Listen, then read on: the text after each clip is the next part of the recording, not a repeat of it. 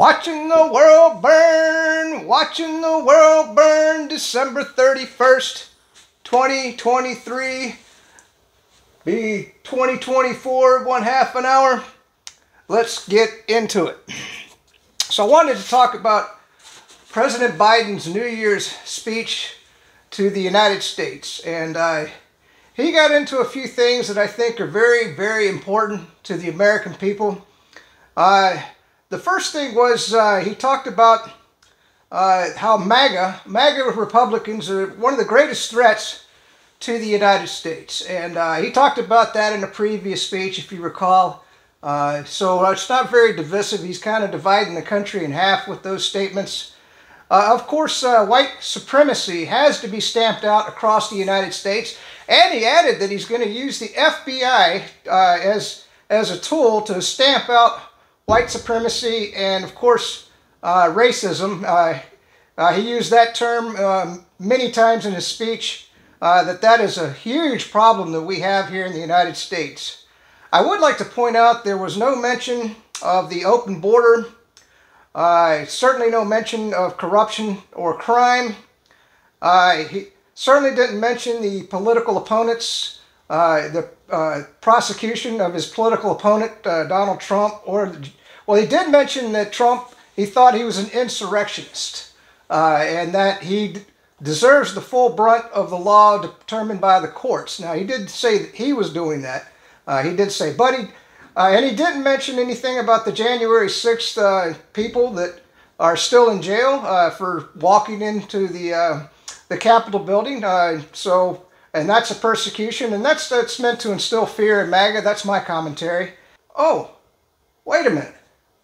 Biden didn't give a speech. What am I talking about? I'm thinking of his previous speech. Oh my God, yeah, he didn't give a New Year's Eve speech. But Putin did. Putin gave a New Year's Eve speech. And you know what? I'm going to play you that whole speech because it's very brief. And we're going to finish off with the Russian national anthem. So what did Putin talk about in his speech? He talked about that Russia is united. They are together in their fight. They are together as one in their religion. They are together as one country. So he also talked about the 2020 years, the year of the family, of kids, of taking care of their retired and their old people, and that they are a multinational federation that will work together to achieve a bright future for Russia. Wouldn't that have been a great speech by Biden? And then to finish off with the U.S. national anthem. So let's just get right into Putin's speech. I thought it was brilliant. And if you notice in Putin's speech, I want you to notice that he says we. That he's constantly saying the term we. He doesn't say MAGA and then the rest of the nation. He doesn't say, you know, white supremacy. He doesn't condemn anybody in Russia. Let's just get to the speech. Enjoy.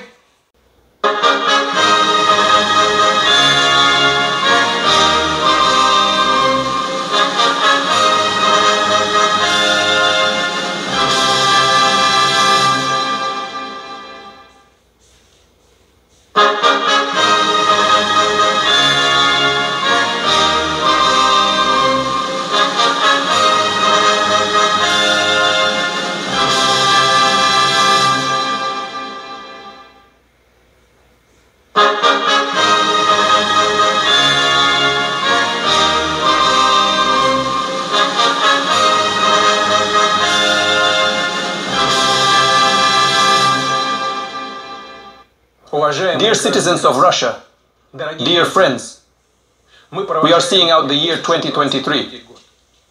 Very soon it will become history, while we will move on, creating the future. In the outgoing year, we have worked hard and achieved a lot. We have taken pride in our common achievements, rejoiced over our successes, and stood firm in defending our national interests, our freedom and security, and our values, which remain our unshakable mainstay. The most important thing that has always united us is the fate of the motherland. A profound realization of the significance of the historical phase that Russia is going through and of the ambitious goals that our society is facing, and the colossal responsibility for the motherland that every one of us feels. We acutely, clearly realize just how much today depends on ourselves, on our positive attitude, and on our aspiration to support each other with word and deed. Working for the common good has brought our society closer together. We are united in our thoughts, in work and in battle, on work days and holidays, showing the greatest traits of the people of Russia: solidarity, mercifulness, and fortitude. Today, I would like to address our military personnel, to everyone who is on combat duty now, on the front line of the fight for truth and justice. You are our heroes. Our hearts are with you. We are proud of you and admire your courage. I know that right now you can feel the love of those who you love most and the powerful and sincere support of millions of Russian people, the support of the entire nation. We have repeatedly proven ourselves capable of solving the most challenging tasks, and we will never back down. For there is no such force in the world that could break us apart or make us forget the memory and the faith of our fathers or stop us in our development. Dear friends, in any times, the New Year celebrations are about bright hopes and about the sincere desire to make our beloved ones happy. The year 2024 has been declared in Russia the year of the family. And a true big family is, of course, one where there are children, where there is care for each other, heartfelt warmth, and where elders are looked after, where there is love and respect to each other. It is out of this bond among all generations, out of love to one's home, that true devotion to one's motherland is born. Next year, I wish all families in Russia all the best, for the history of each family combines to make the history of our vast, beautiful and beloved motherland. Its fate is shaped and created by us all, the multinational people of Russia. We are one country, one big family. We will ensure the development of our country and the well-being of our fellow compatriots. We will become even stronger. We are together, and this is the strongest guarantee of Russia's future. Congratulations, my dears. Happy New Year 2024.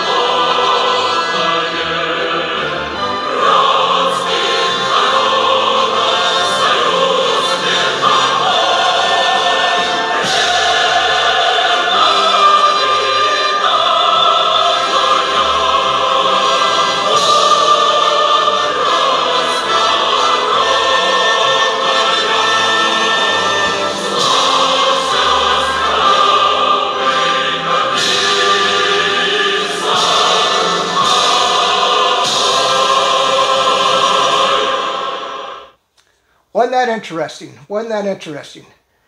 Peace out. Happy New Year. Stay free.